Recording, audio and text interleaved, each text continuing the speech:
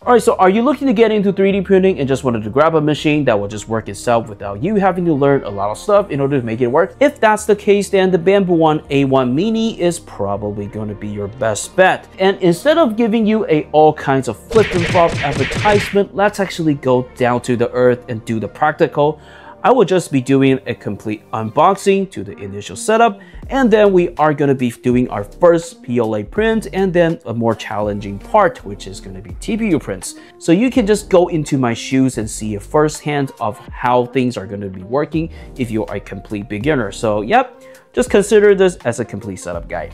By the record, I did actually purchase this machine myself, so yep, let's get right into it. Before I begin, if you can, please help me like and subscribe, as this is going to keep my content flowing. Thank you. Alright, so let's actually just look at what's actually in the box. This is probably the biggest stuff that I've unboxed for a while. Alright, so in the box, you can see that most of the stuff, it's already assembled, so that's why the package was so big. Yeah, so the good thing about the machine coming as pre-installed is that, yeah, I don't think there's a lot of stuff that you need to just figure it out yourself, which is a very good thing as a beginner. So, you know, and this is probably why I'm selecting this, because I've heard so much good stories about Bambu Labs generating printers that, you know, just making super beginner friendly stuff, which is a big plus. Right, so that was a lot of film. You can see that we even have more right here. Okay, so I think we need to probably cut this off. Yeah. This package is just crazy. Just how much foam is in here. It took me about 5 minutes to remove everything. Okay, put this off.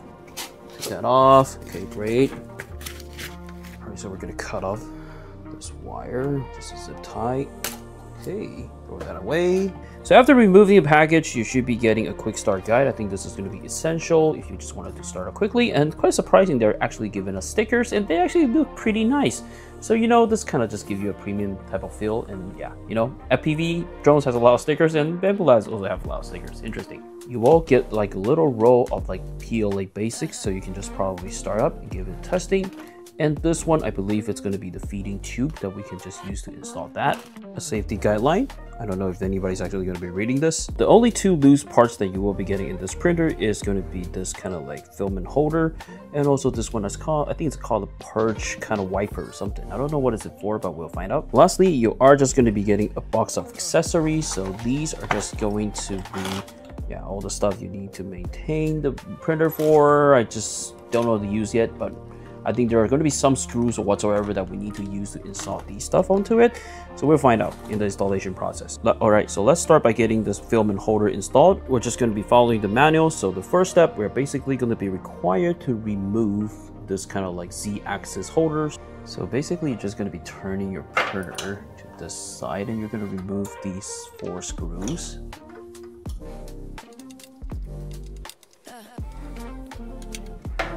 You're supposed to take this thing off. So yep, this is just a plate that's meant for the shipping purpose, I believe. All right, so the next step, we should be tightening the 3 screw in the green lock head, so basically under the build plate. Just to give you like a better view, these are going to be the screws that you have to tighten. The next step, we're just going to be installing the purge wiper. All right, so it's actually pretty simple. I think there's only one side that you can line this up. All right, next you are required to bring out this longer screw. It's going to be the M312. You're not going to be missing it because it actually labels properly. All right, so yep, basically just kind of screw it in here. All right, done. All right, so the next step, installing the screw holder base. So it should be a pretty simple job. Yeah, just use the original screws where we're removing the Z-axis holder.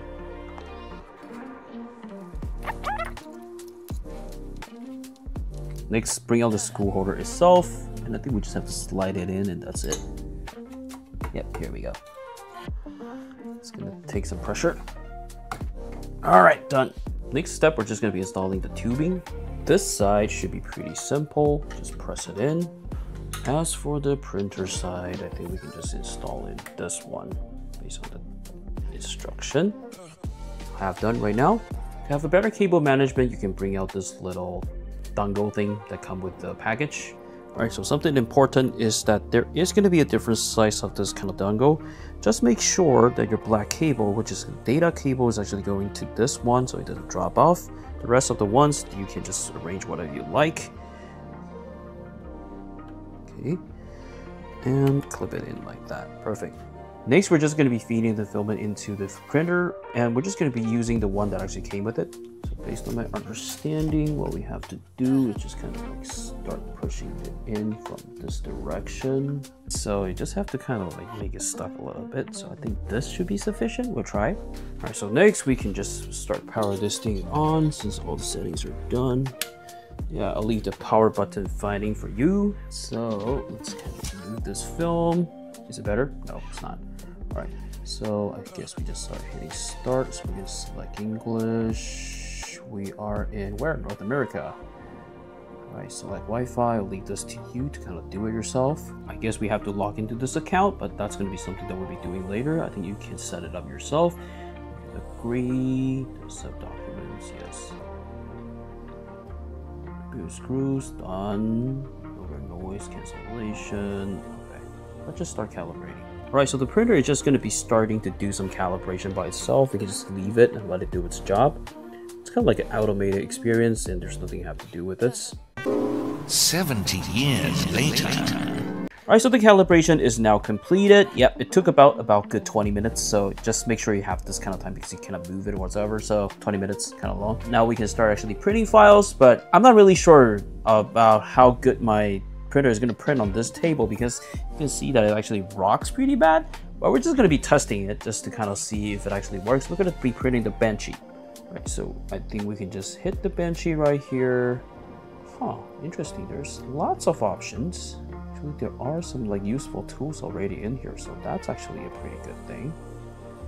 Speedboat rack, Bambu PLA. So time lapse. In middle of a traditional time lapse might lead to defect. Okay, so we're just not going to use it. Okay, print. Come on. Let me just make sure that the filament is actually in there. Yep, it's actually in there. Print. Ooh, I like the sound.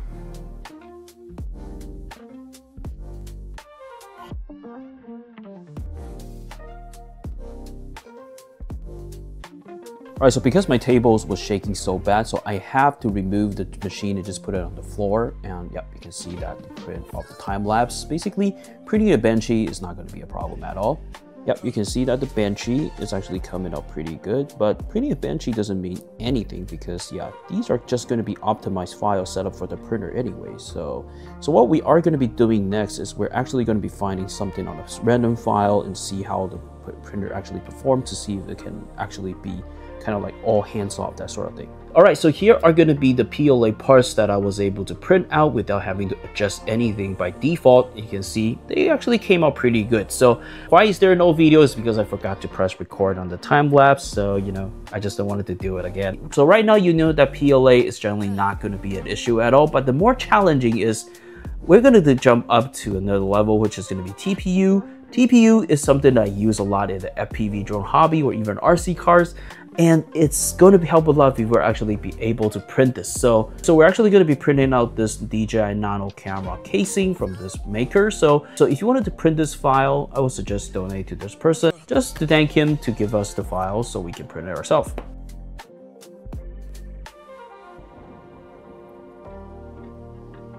All right, as you can see right here, this is going to be the final result. And yep, it wasn't as good. We have a lot of stringing, so I just don't know if something is wrong with it because yeah, I never had a success with TPU printing before on my previous printer. So I went online and I actually do some research, and some of the people are telling that you should be just adjusting to a longer retraction.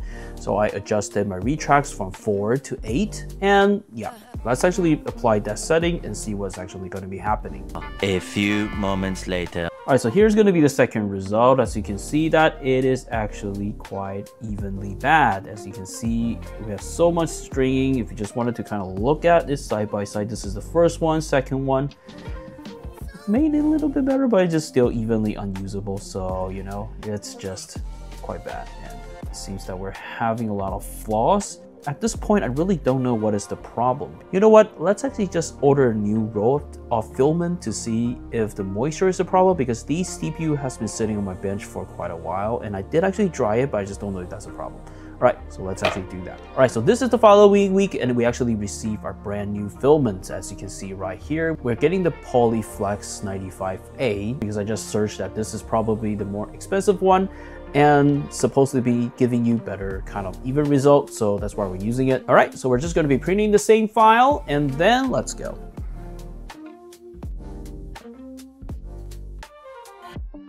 All right, so you can see that we are still getting some stringing issue. It's actually much better, but still they are stringing.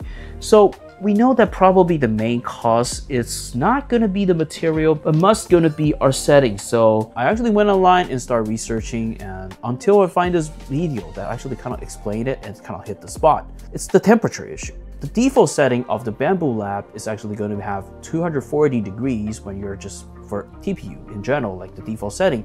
But instead, our filament actually suggests us to do 210 to 230. So it's over heat, and that's why you're kind of having a lot of like glue, because it's just too hot. So I started by adjusting it to 210, and obviously, yeah, that didn't work as well because I have a lot of clog, because it's just not hot enough. So I bump it up a little bit to another 10. And this time it's finally a bingo. You can see that we are actually getting a really nice detail print.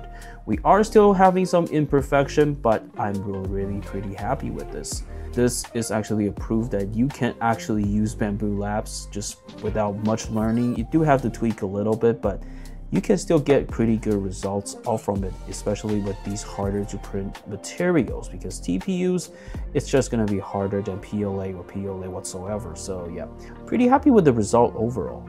All right, so what is going to be our conclusion today? So I do think that this video is able to allow us to prove that we are able to use the Bambu Lab A1 Mini just basically without much experience, and you can just start printing right away for the stuff you like, instead of having to invest a lot of time into learning to do this and that. And because of so many people was actually using the Bambu Lab platform, yeah, you can find the answer you need probably a lot more easy. And I think that they did a pretty good job on the machine itself, that there is not a lot of learning curve. As for the printing experience, currently I'm really happy with it, and I can see that I will be using it a lot in my future videos, because yeah, when you fly FPV, this is kind of like a lifesaver for most of the stuff that you need. All right, so I hope this video is actually helpful, and if you have any questions or comments, please leave the link down below, and I will see you in the next one. Bye for now.